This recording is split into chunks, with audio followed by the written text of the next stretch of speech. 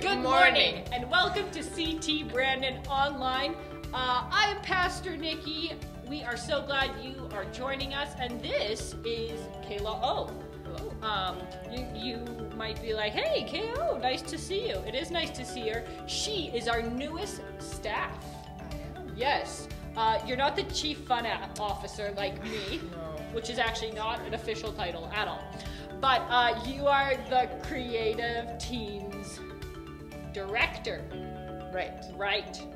I think that's what I signed up for. I think so too. You're gonna be the one that's putting in the little thing anyways that says what you are. So yeah, exactly. Yeah, all those fun things. So we are so glad to have you as a part of the team. And we have an initiation here. Right. That no one else has been a part of because it's starting now and might end after this, depending. So we're setting a tradition. Yeah, we're setting a tradition that might only happen Last once. one. Okay. What makes something a tradition, really? Anyways, I love trivia so much. We're actually having a trivia night that will be coming up. Awesome. That's awesome. Yeah, and if you don't know about that, we would love to add you as a part of the email. If you head to www.ctbrownell.com, you can be on our emailing list. So here you go. Please answer in the chat what you guys think the answers are. I give you really easy ones, Kale. Okay. Really easy ones. Okay. What is a group of hedgehogs called? Hedge funds. Hedge funds. I have no idea. Am I supposed to know these kind of things? You should know. You should. Okay. It's called a group of prickles. Prickles. Prickles. All right. Because they have like little pookies on them. Prickly. Yeah. Okay. I didn't know that. But yeah, but also these are fun facts that you can just tell people later. How many teeth does an adult human have? Just give me 1 second so that I can Yeah, count them. count your teeth. Are we counting wisdom teeth? I here? don't know. It just says how many teeth does an adult human have? Okay. 28. Nope, higher. 32. Yeah, good job. Okay, who was the original voice for Mickey Mouse? Okay, like I know you should know this one. Walt Disney. Good job! Yes. Point. Yes, Walt Disney. Perfect. Yeah. Mostly because also, who are you going to guess? I Like, don't know I would- anybody in the 1800s. I wouldn't I have don't in know. the 1800s.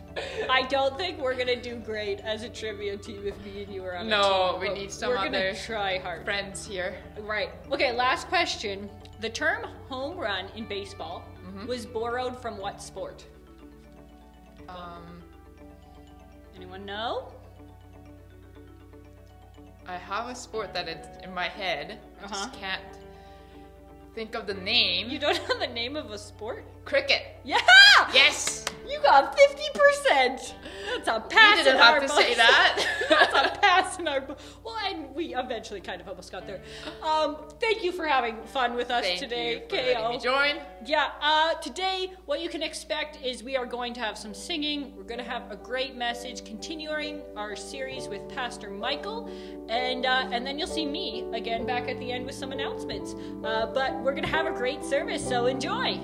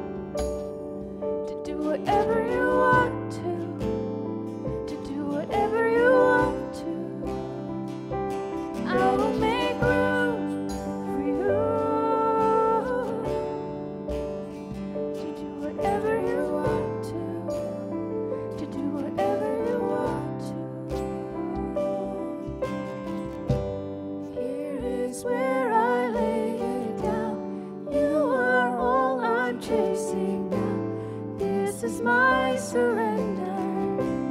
This is my surrender. Here is where I lay it down. You are all I'm chasing now. This is my surrender. This is my surrender.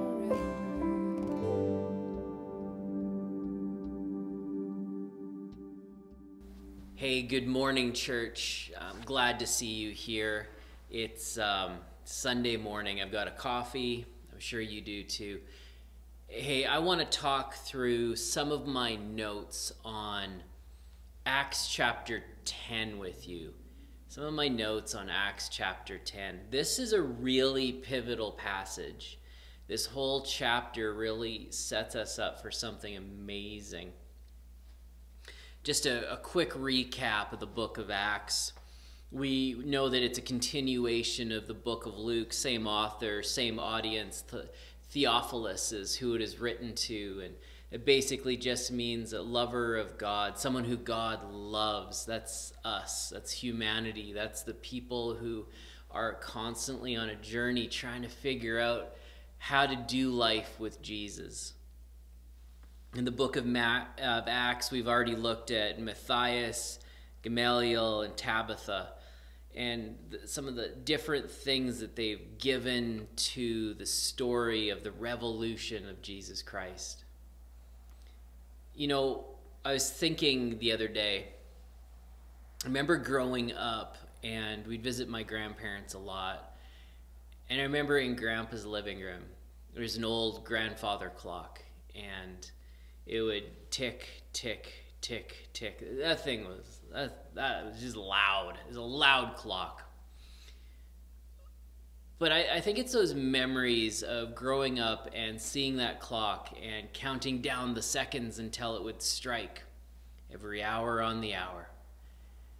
But I began to have an appreciation for clocks. Not because there's this utility to them that they tell time. They tell us where in the history of the world we are. But there's something special about clocks that they also kind of commemorate, and they have a personality of their own. In Grandpa's clock, every time I would see it, I would remember Grandpa, and I'd remember how amazing he was in our lives. And the same thing with watches. I've got several different watches that I absolutely love. One was a gift from Amberley, and it was just a special moment and a special time, and I'll always cherish that watch because of that. I also have one of my grandpa's watches from when he worked on the railroad. Clocks are a lot like scripture to me. They serve a purpose, and sometimes we get so focused on the purpose, we focus on the details of what you can and what you cannot do because of scripture, that we forget that there's a bigger story that Scripture's telling us. There's something important that it wants us to have memories with and to bring us along on the journey. Just because it was written 2,000 years ago, that doesn't mean that we can't have memories that go along with it now and contribute thoughts and emotion to what's happening in the greater story. So Acts chapter 2, it was kind of the birth of the early church when Pentecost fell.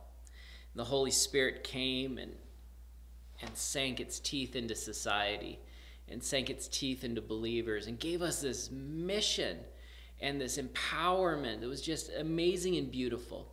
So you go from Acts 2 all the way up to where we are today in Acts chapter 10. Well, this is about 9-10 years of history. We only have really a few pages to relate to it. But in Acts chapter 10, we end up with this kind of wacky Doctor Strange-esque story about Peter going in a trance and this other guy having this vision that he needs to talk to Peter too. So I think probably before we go any further, let's take a look at Acts chapter 10 this morning. And we're going to start in verse 1 and read to verse 16.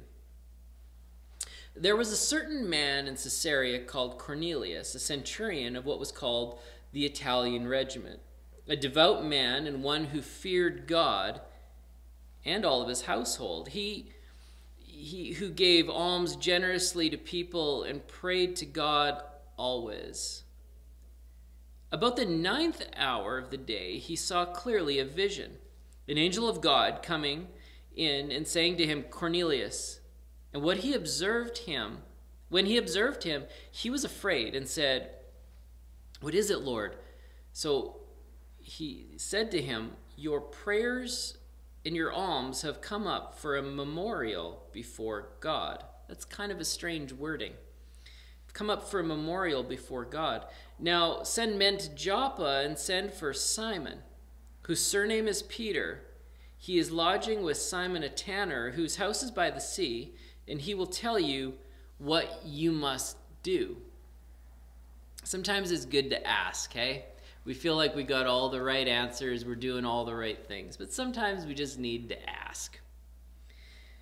And when the angel who spoke to him had departed, Cornelius called 2 of his household servants and a devout soldier from among those who waited on him continually. So when he explained all of these things to them, he sent them to Joppa. Okay, this is where we pick up. The next day, as they went on their journey and drew near the city, Peter went up on the rooftop to pray about the 6th hour. Then he became very hungry and wanted to eat. But while they made ready, he fell into a trance. Here's the weird Dr. Strange stuff. And he saw heaven opened and an object like a great sheet bound at 4 corners descending to him and let down to the earth. In it were all kinds of 4-footed animals on the earth, wild beasts, creeping things, birds of the air. And the voice came to him, Rise, Peter, kill and eat. Do you remember we talked last week when you see in these writings when it says arise, rise, go forth. This is an indication that the Holy Spirit is speaking and that there is something that needs to be done in the power of the Holy Spirit. Rise, Peter, kill and eat. But Peter said, Not so, my Lord, for I have never eaten anything common or unclean. And a voice spoke to him again, the 2nd time. What God has cleansed, you must not call common. This was done 3 times, and the object was taken up to heaven. God, would you speak to us today? Give us your words, give us your wisdom. We just thank you. Thank you for who you are and how amazing you are. Thanks for these times when we can look at your word together, be it on the internet, but it's okay because you're still God and we're still a community of faith. Thanks for letting us continue. In your name, amen. So Acts 10, it'll continue, but it's the secondary, like super detailed, heavy account of something happening. We talked how Luke loves details. He loves loading his writings up with as much important to him detail as possible. Now the story will go on. Cornelius will meet Peter. Peter will go with his people he has sent. Peter will preach and explain Jesus, and the household will get saved. Then the Holy Spirit is about to fall again, this time in a dramatic way for Gentiles. This is the first time where we see a mass gathering of Gentiles accepting Jesus and being filled with the Holy Spirit. This is a really big deal. The doors are wide open on Christianity. The doors are wide open on what God wants to do on planet Earth. Things are shifting in this scripture. Acts 10 gets real. Cornelius, though. So, professionally, Cornelius was a Roman tough guy. He was an Italian fellow who was in charge of about 100 men. His job was to keep the peace and enforce Roman rule where necessary. Now, the Roman army was very important at keeping the Jews under wraps. It was very important at controlling the Christians, because any unrest would be bad for the empire. And you have to understand that the Roman Empire at this time was kind of like the center of the universe. They believed that everything revolved around it because they carried a lot of weight. They had a lot of opinion. They were really important people. I'm not sure that we know any countries that act like that from time to time. But think about this. So if you look at a modern map, you go England, color it in, France, color it in, go down to Spain, Portugal, Italy, color them all in, Switzerland, Turkey, Iraq, Israel, color them all in, and then into Northern Africa. Color all of that in. That is the Roman Empire. It was huge. They took what they wanted. Roman oppression was no joke. These guys were feared. They weren't respected. This was an oppression like you've never actually seen. When the Bible talks about actual persecution, it was the Roman Empire. These guys were brutal. When we think that we're being oppressed because we have to meet online for a season, that's not oppression, that's not persecution. What the Christians and Jews experienced at the hands of Rome was actually persecution.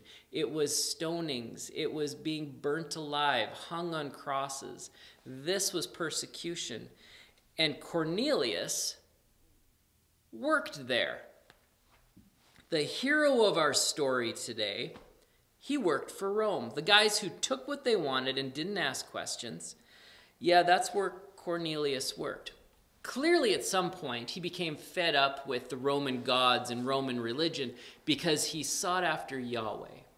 Now, we don't know what transpired to pull him into that world, but Cornelius was figuring it out on his own. He was figuring out, okay, how do I live like this? What do I give? Who do I give to? What do I eat? What do I do? But with all of that, Cornelius was still an outsider for this Jewish religion. Now, remember that Christianity wasn't Christianity yet. It was still just guys of following the way. They were part of the Jewish religion because they were still ministering mostly to Jews. So for Cornelius, he was a Gentile. He was a full-out Italian who was following a Jewish religion, not living even in his own country. So it's kind of like how I enjoy watching soccer. And, I got a Chelsea jersey, and I like watching the games on TV. I remember one day, I was really excited about this one game I was watching. It was probably beating someone dumb like Arsenal. It's from my friend Richard. And so Chelsea, we got a point in, and I just like hooted it up or something. And I was like, man, we got a goal. I remember Amberly saying, we? Who's we? You're not British, and you're not on the team, and you can't even play soccer. It's kind of what we're dealing with here. So Cornelius is Italian. He's not Jewish, and he's doing his best, but he's still a guy sitting on the couch watching the game on TV. There are always good people. Good people and they're doing their best. And I think we all can fall into this category sometimes. And we're trying to figure out, what fits the longings in our hearts. And a lot of these people are seeking for something. And they're not quite sure how to get there. They're not quite sure the questions to ask, the answers to find, or who to even talk to. And I'll tell you that today, if you're seeking, if you're testing the waters, you're trying church, you're trying to figure it out, it's okay to take your time. It's okay to test the water. It's okay to ask a lot of questions. Most of us, if not all, have been there at one point in time. We've all been in various places of a journey trying to discover God. All I ask is this, that when the Holy Spirit speaks to your heart, that you listen and you respond. That's all I ask as a pastor. Because I guarantee you the Holy Spirit will speak to you, and at some point in time when you're ready and it's your time, he's going to say something to you like, okay, accept Jesus into your heart. Okay, say I'm starting this journey. Make it audible. Make this decision that this is about to happen. That's all I ask. In doing his best, Cornelius, verse 25, he still doesn't quite understand the whole Jesus thing, and falls down to worship Peter. And Peter's like, whoa, guy, get up. I'm a man like you. I'm just Peter. I'll tell you about Jesus, but embarrassing, get off the ground. So for the Revolution, it's important that a Roman soldier came along. It's important that a Gentile accepted Jesus into his heart and began this journey. It is important because through Luke's writings, we're eventually going to get to Rome. But we needed this foreshadowing. We needed this inroad into Roman culture. I want to focus for the next just couple of minutes on verse 15. This is the center of the story, which Peter will even repeat. But verse 15, remember, and the voice spoke to him again the second time, what God has cleansed, you must not call common. What God has cleansed, you must not call common. If you were watching the session we did talking about Gamaliel, he says, if it's of God, it will last. We talked about Matthias, how he was chosen by Lot. They all decided, okay, if it's whatever we come up with as a decision, we're going to stick to it and move ahead. It's right in the sight of God. Inside of religion, there was and still is this trend of fighting against what God is doing because we often think we know better.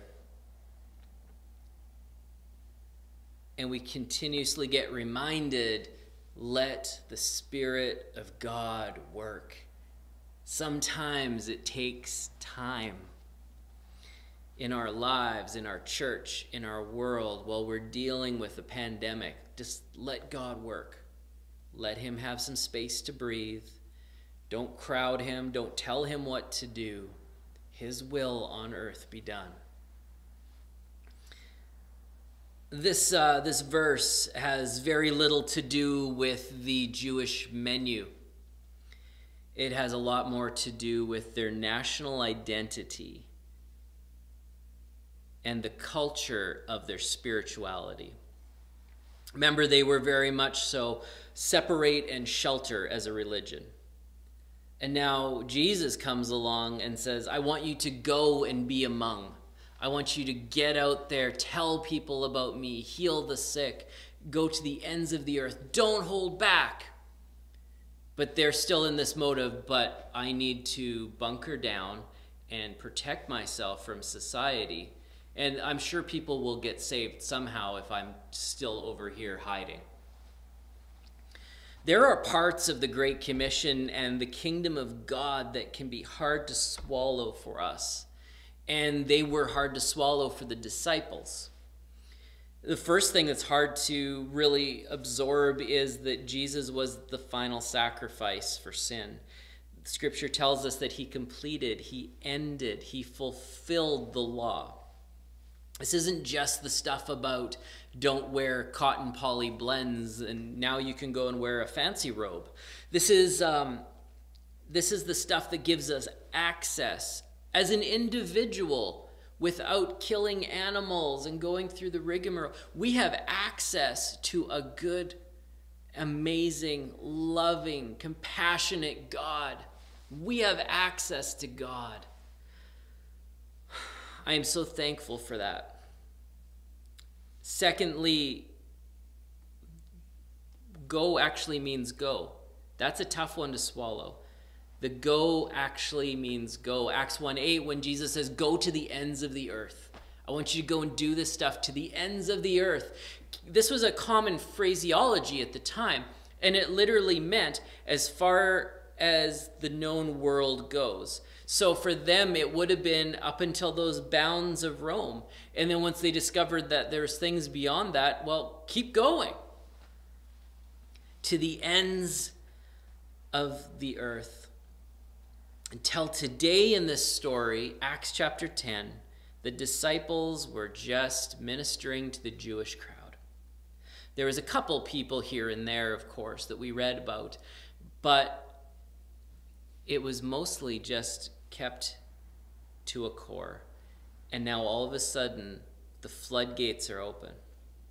And this is a shift for this Jewish branch because it's about to become its own thing. It's about to get real for them. Peter foreshadows in his writing. Luke foreshadows in his writing about Peter in this story. We read last week with Tabitha at the very end of chapter 9.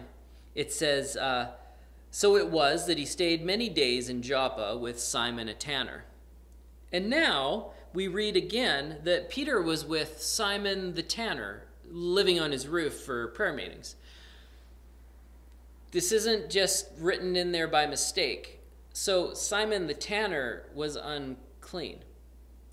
Simon the tanner would have dealt with animals, and he was considered unclean. Peter was already spending time with people that were unclean, knowing that God was about to do something drastic. But they needed this divine intervention after 9 years. Divine intervention after 9 years. N.T. Wright talks about it like this. So let's say you're at a stoplight, you're at a crosswalk, and the light says stop. And your child is there and they're about to walk out. You would say, stop, don't go, it's not safe. I know that you want to get to the other side, but it's not safe. Then the light turns green, the cars stop on the other sides, it's okay. And you're like, oh, let's cross the street. It's time to go. It's not that the disciples necessarily got this wrong, but it was time to cross the street. It was time to go. It was time to take that next step, to push that progression forward that the gospel needed. Let me ask you a question. Has God ever had to stop you and rearrange your path through divine intervention? Be it an angelic visitation, something crazy and spiritual, or maybe just a friend or a song or a feeling. The older I get, the more I am coming to realize that most things in our lives are spiritual. God is constantly speaking. Churches and Jesus people do this very thing. We tend to, perhaps from time to time, get it wrong. We think that people need to fit into our mold in order to be part of our club. We have a Christian club, and therefore you need to do certain things to be a part of it. And, you shop at Costco, you only wear denim on Saturdays, and we'll let you in as long as we all agree that we like you and you're reading the right Bible. We operate under a lot of confirmation bias as people in churches and people in society. We want our songs sung. We want our memories absorbed into new people so that they can become old people as fast as possible and we don't have to hear new ideas.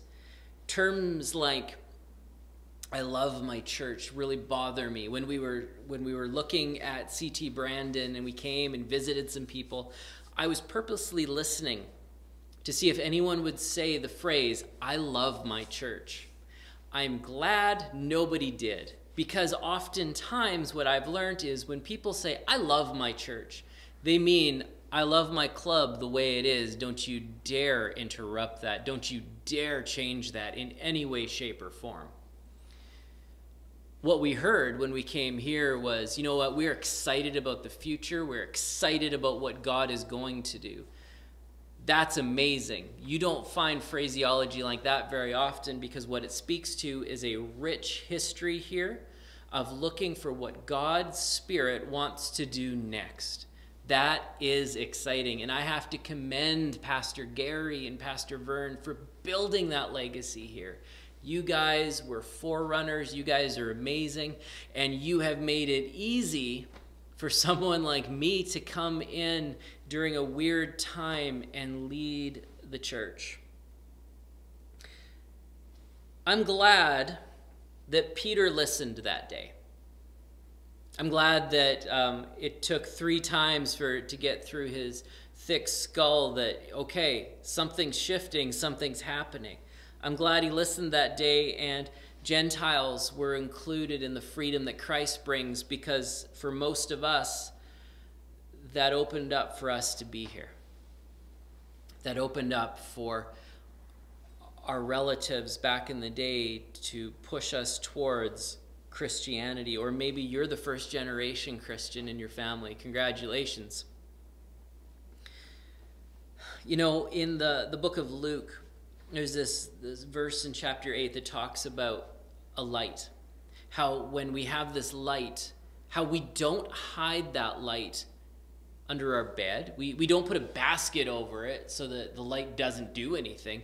We hang that light up so that everyone can see that there is a light. Something is going on here. This is something shifting in society. That light is our hope in Christ. That hope needs to be put up and celebrated and shown to as many people as we possibly can. Hope is a lot like a shirt. Some shirts fit weird. Hope never fits weird. Hope always looks good on you.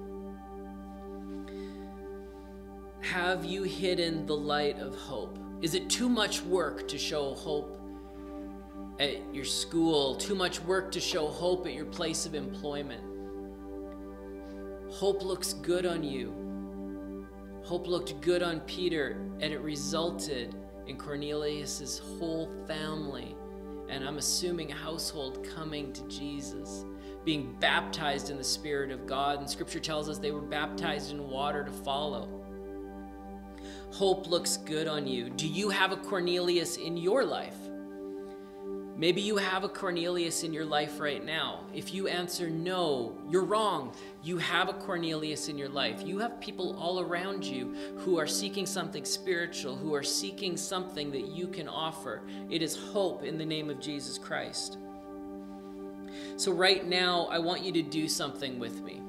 I want you to share this video. I want you to text a friend something encouraging. Say, hey, I was thinking about you today. How are you doing? I want you to send a Facebook message to someone. I want you just to reach out. It's just some simple action of hope. If you don't have your phone near you right now, I'll give you a second to do that. I'll even help you. This is going to drive my household crazy.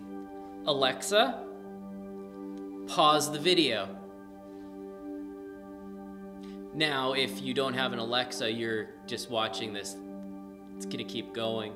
If you do have an Alexa, you're mad at me right now, and that's okay.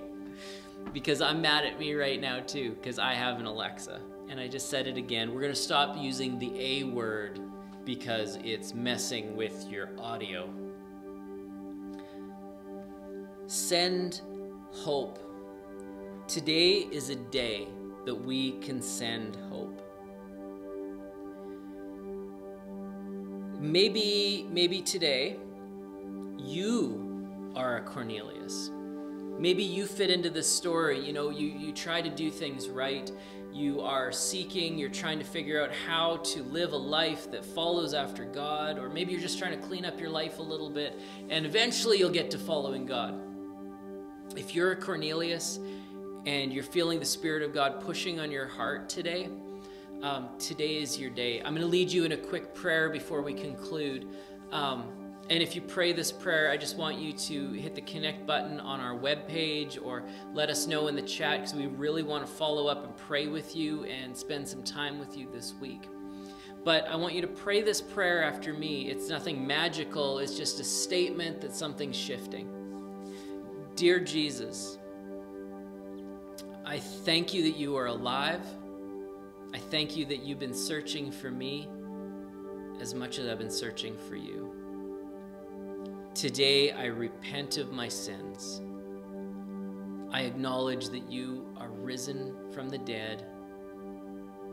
And from this day forward, I want to be on a journey with you. Amen. If you prayed that prayer today, that's a huge step. I'm super proud of you, and I can't wait to touch base with you this week. Maybe you did that today, or maybe you've prayed that recently and you are sitting there thinking, you know what, it's time to get baptized. There are safe ways, and the restrictions allow that we can still do some baptisms. If you want to get baptized in the next 2 weeks, shoot me an email, let us know, send us a direct message. We want to get you baptized. There is no reason that COVID needs to stop what God's put on your heart. We'll get you baptized, we'll get things moving. You'll come into the office midweek, and we'll get it all done in a safe and restriction-happy way.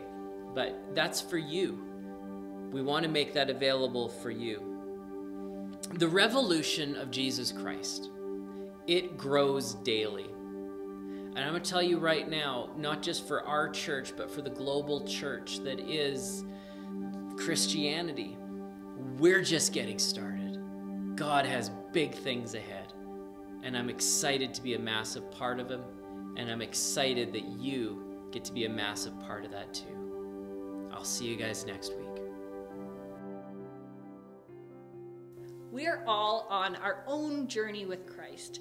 And for some of you, maybe you've made a decision today that is going to be a lifelong transformation. Maybe it's one of your first steps, or maybe, you know, life's just been kind of stagnant and you're wanting to grow more in God and you've never been baptized before. We here at CT Brandon would love to be part of that journey with you. So if you are interested in being baptized, head to our website, www.ctbrandon.com. Fill out a Connect card and say, I'm interested in being baptized. There is a way under all of these safety precautions that we can still be doing that. And it's exciting that we can be celebrating as a community that you are taking that step. So please contact us. If baptism is something you've thought about for a while, or maybe just today you're like, hey, that sounds cool, please contact us. We'll chat with you about it and we'll figure out how to celebrate that with you. I also have a praise report, and it's pretty cool. I was chatting with a lady this week, and she had this great idea. She had this idea that, hey, I love to bake. I'd like to bake some dainty trays, and I know there's people that, you know, are probably feeling pretty disconnected right now. So I said, perfect, you want to bake them? I'll drop them off to people. What a great situation that we can be in, that we can be the hands and feet. And I was able to see people just overjoyed that someone felt the need to care for them and to love them. And it was a great opportunity to not only just talk about what we had learned in the previous weeks when we've been talking about Acts, but to show it, to show that generous hospitality that we talked about. So we'd love people to continue to be creative. How can we be loving others well? It's weird, and yes, it may feel like, well, I don't know, I've never done this before, or it might be awkward. Be willing to have awkward situations where you run up, drop a dainty tray off, and you kind of just have that wave. It will make people's days more than you realize. So that's a great praise report we have. And I'm excited to hear more and more how we can be people that are just loving our communities well. If you have praise reports or you need prayer, head to our website right on the screen, and we'd love to hear those. We'd love to pray for you and to celebrate with you. We are so excited that you can be a part of CT Brandon and the community that we have here. If you are a kid, hopefully you're watching Pajama Church. If you are a youth, hopefully that you're connecting with us on Wednesday nights when we have our youth group. And we have more events coming up for the rest of us that will include a trivia night on February 19th. We are so excited that you can be a part of this family. So I hope that you continue your conversation that Pastor Michael started today with those CT questions at home, and we'll see you again next week.